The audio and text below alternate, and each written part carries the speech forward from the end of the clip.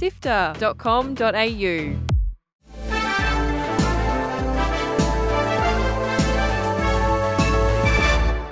Hi, I'm Kyle Paletto. And I'm Fiona Bartholomaeus. Welcome to Walkthrough, Sifter's weekly recap on the biggest news in video games. This week, the spooky fishing game Dredge is being made into a film, the Dead Space 2 remake rumours are quashed, and soon you'll be able to play emulators on your iPhone. Here's the news for Sunday, 14th of April. Let's go.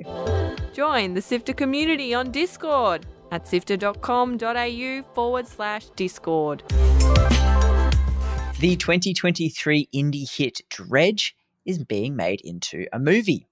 The creature-collecting Lovecraftian horror fishing game won a bunch of awards, so it's no surprise that it has grabbed the attention of the wider media world.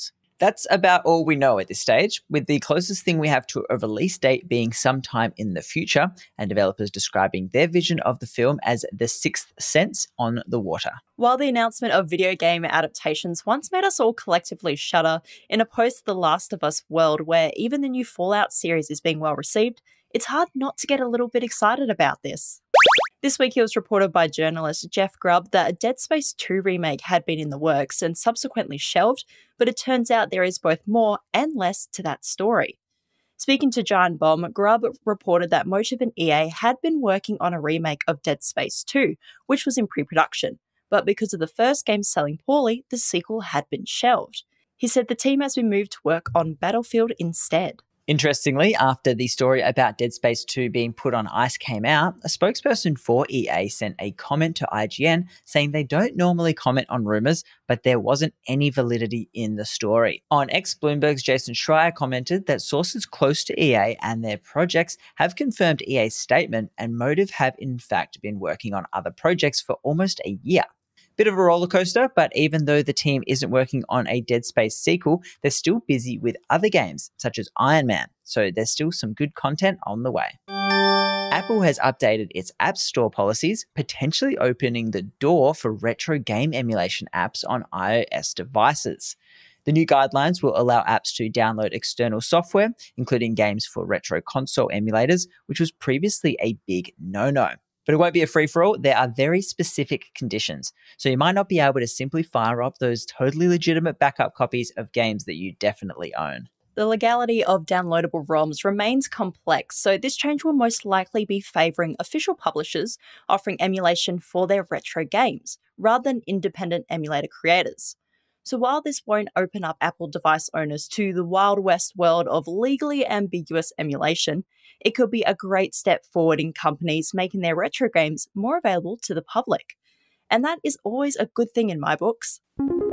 Grab your blasters and lightsabers as Ubisoft reveals an action-packed story trailer for the new Star Wars Outlaws game. Set between The Empire Strikes Back and Return of the Jedi, you play as Kay Vess, a scoundrel who's crossed the crime lord Slero and finds herself being hunted down by him. To save herself, she has to steal his fortune to buy her freedom.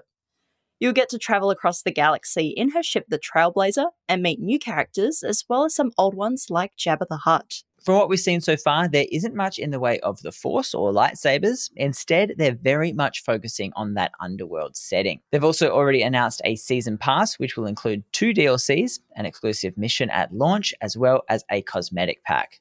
Ugh, gross. The game will be launching on Xbox, PlayStation, and PC on August 30th, with those who are subscribed to Ubisoft or purchased the Gold or Ultimate Edition getting to jump in a couple days early. This week, we got to see a new showcase with 45 minutes of indie game announcements. The 2019 deck builder Slay the Spire is getting a sequel with Slay the Spire 2.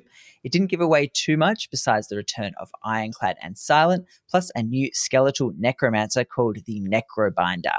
But according to devs, it will have some new visuals and mechanics, and it's releasing in 2025, so plenty of time for us to get more trailers and information. In collaboration with Ubisoft, Dead Cells developer Evil Empire has announced the Rogue Prince of Persia. It's a 2D roguelite action platformer, which sees you playing as a new prince while running and jumping through procedurally generated levels. It's coming to early access on Steam on May 14. Play as a loyal knight betrayed and banished to the abyss in Kill Knight. Made by Australian devs Playside Studios, the bullet hell shooter seems to be quite fast-paced with hordes of enemies and projectiles, and has a bit of a horror element with its abstract animation.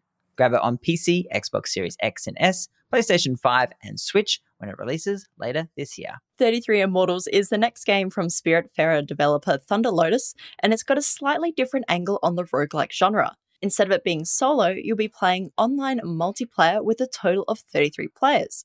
Racing against others to become immortal, the visuals are just as stunning as their previous games. It'll be out later this year in early access on Xbox Series S and X and PC, but there is a closed beta from the 24th of May to 2nd of June. Dino Lords is a real-time strategy game that combines England in the year 1002, and you guessed it, dinosaurs. Gather supplies and build your defences to protect your citizens and towns from dinosaur-riding Vikings. It doesn't have an official release date as of yet, but will be in early access on Steam next year. As always, there were heaps of other games in the showcase, so check out our show notes to see the full list. That's it for the big headlines. Here are the games coming out this week. Last year's smash hit Dave the Diver is coming to PlayStation 4 and 5 this week.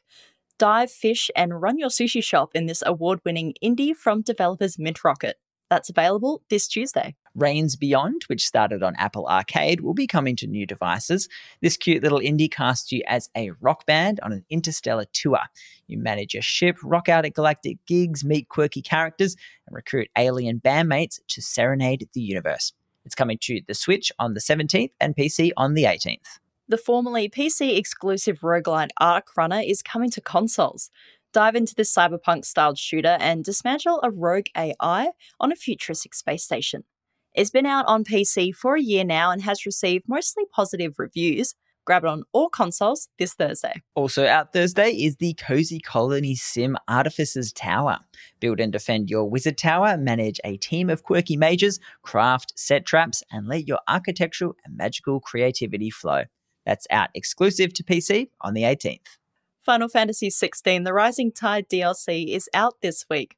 Battle through Kairos Gate, explore the Air of Hours, and unveil a forgotten people's tragic tale.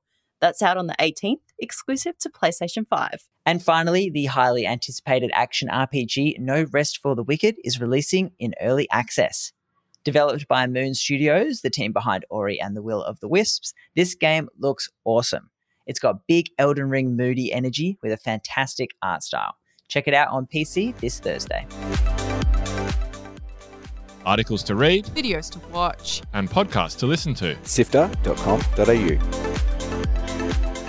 This has been Walkthrough by Sifter. My name is Kyle Pauletto. And my name is Fiona Bartholomeus. Thanks so much for listening. We all know you love our podcasts, so why not become a monthly backer on Ko-Fi?